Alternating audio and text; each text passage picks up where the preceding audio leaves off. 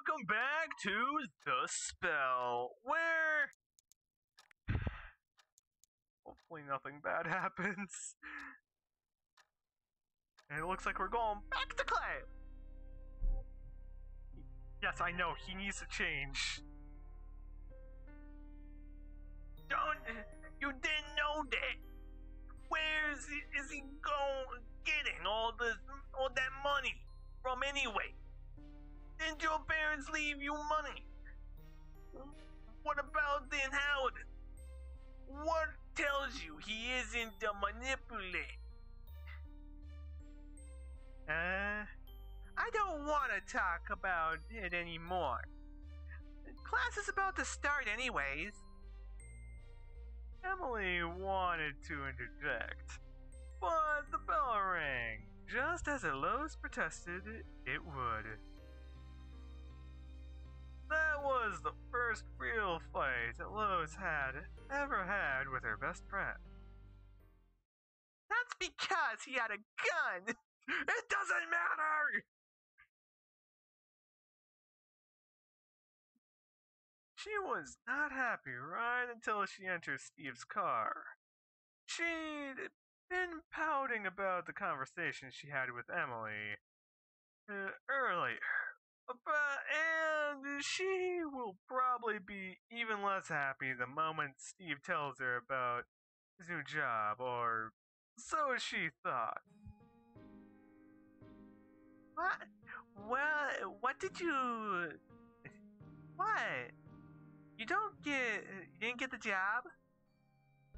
Despite being the one forcing him to find a job in the first place, she sounded rather happy.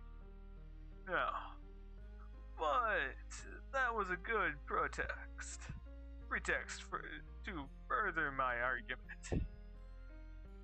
A pretext? Okay, I want to know, did he or did he not get the job? She was apprehensive of what he meant by that. The teacher you knew. The one we met at the supermarket earlier. Wait, I met her. She'll be babysitting you for an hour today. What? I know, I'm a little confused too! Okay. Good side here. He's a lady killer. That's a good thing. On the other hand, I'm thinking if that's a wise choice or not. I actually don't know. God dang it. She couldn't believe her eyes. Everything in that sentence was reprehensive. A babysitter. She was being babysitting herself since she was 8. And Miss Roxanne on the top of that. Okay. I can kind of agree with you on that. I've been babysitting myself for God knows how long. I learned how to make cereal when I was a child. Do you think I cannot babysit myself? Yes, I know how to cook. Very roughly. Yeah, is it chuck shit in microwave? There's a microwave down here. Hey, look, a fire pit. She didn't like her. She didn't want to be alone with her. She's a liar. How do you know? But why? And when? And just why? Because I need to go somewhere at 5:30. And because I need to go somewhere. At least he gave her an answer, followed up by another answer. I can take care of myself. You said you were scared of being alone in that apartment, though. Ah, good. Then let me come with you. Can't. She needs to be with you, because I'll innate in meeting process by finding her a gift. Okay, he's actually planning. At least he's thinking. I know what he's planning. He's going for the girl, man. Come on. There's no way anyone can get mad at this. He's going for the girl, damn it. What he just said was really, really creepy. She thought she no longer joked at the possibility of him being a robot. She was scared that it actually was the case. What does that even mean? I won't be long. You do it for me, alright? Okay, on one hand, I want to be a bro. Like, god damn it. I want to be a bro for this guy. Like, come on. Till shit goes down, then the bro card will start to get revoked. It's the first time he actually asked her for anything. So, of course, she's going to say, alright. The other thought would have been, no, I don't wanna. It's me. He jumps out the window. You can't stop me! Oh yeah, I made him a crazy German surgeon. God damn it. Steve said you were not feeling very well, and he didn't want to leave you alone. Well, he was going away, so that was why he asked me to look after you. Okay, how old is this kid? Is she like 12 or 13? I need to know. Science needs to know. He's really worried about you. You must be very happy. You have someone like him looking out for you. Well, that depends. Yeah, very much so. I don't want you to kill me. Dear God.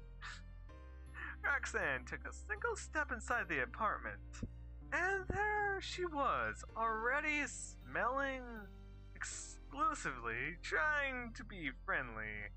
That was one of many things Lois didn't like about her. The teacher is trying to be friendly? Good. People need to die. No, nothing! Showing my true personality. No. People who always smile seem to be holding something. Or so she's hiding something, or so she thought. I'll be going, then.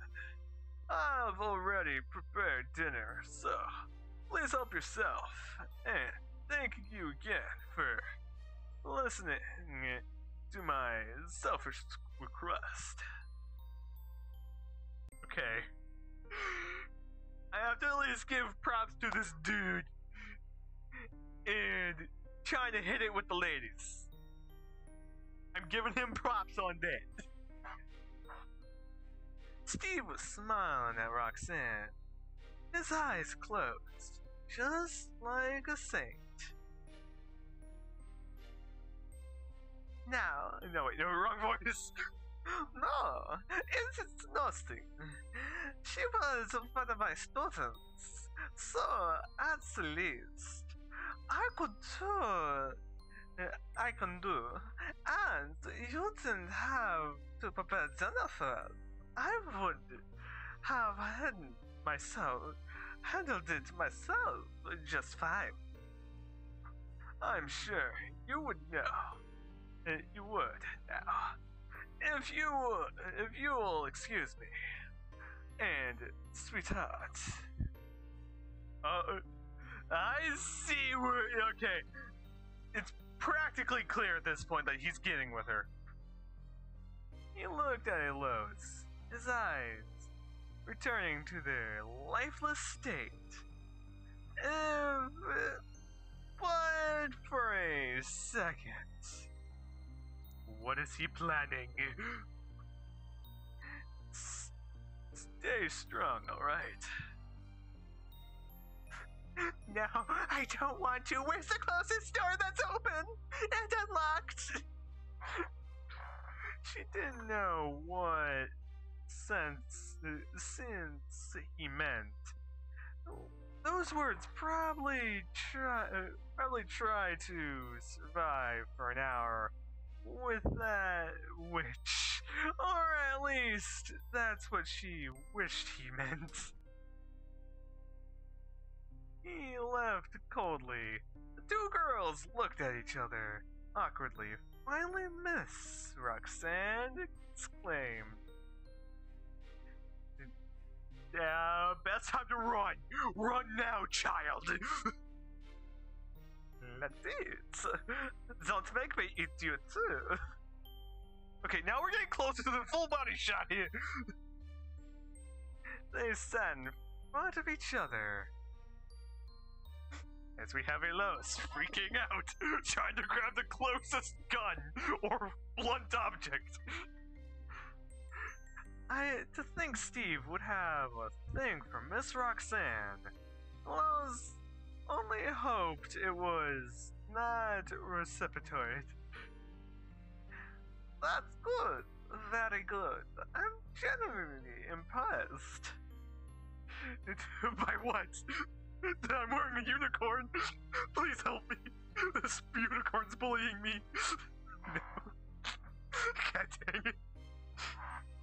Why was that my first reaction? Please help me! It's bullying me! Ah! It just starts freaking. Miss Roxanne said, taking the first bite of the meat, sat out before her. Egg-based cook. That's the kinds of man I would all for. God. The Germans. Oh god, she's German. How do we know that she's not gonna have mad scientists? Shit. Oh fucking no. The future looking grim for Elos. Now she has something else to stress about. Him having a girlfriend. A girlfriend. She didn't like, no less. God damn it. Well, you can't like anyone. But you can't like everyone. There. I at least rephrased my sentence a little bit better. Who is Steve to you anyway? I mean, is he your uncle? The brother of your father, baby? My mother. Your mother, I see. She just starts bringing in scalpels. I would like the number. God. Dang, it's always a crazy German surgeon when you least expect it. Elos noticed a smile on the corner of the teacher's lips. A smile she didn't know about. Why did you accept Steve's request?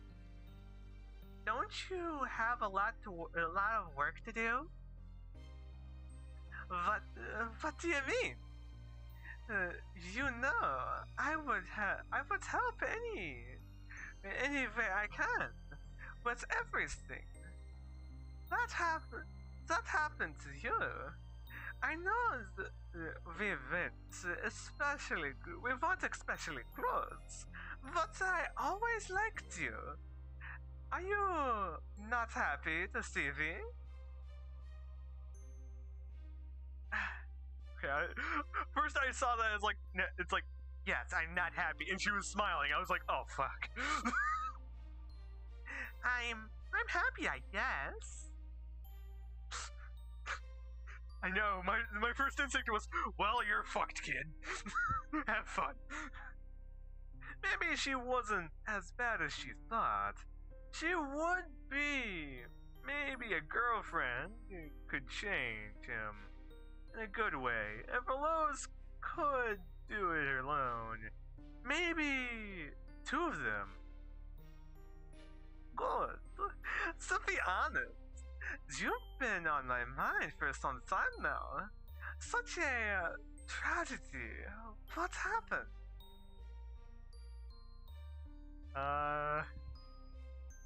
Bad shit happened. I don't want to go into it. Either way, I'm gonna end the episode here. Hope all of you have a great and wonderful time, and I will be reading this next episode, bros. So don't worry about it. I will be reading this entire paragraph next episode. So, see you guys next time, and I hope all of you have a great, wonderful time and a great day too. And I'll see you guys next time.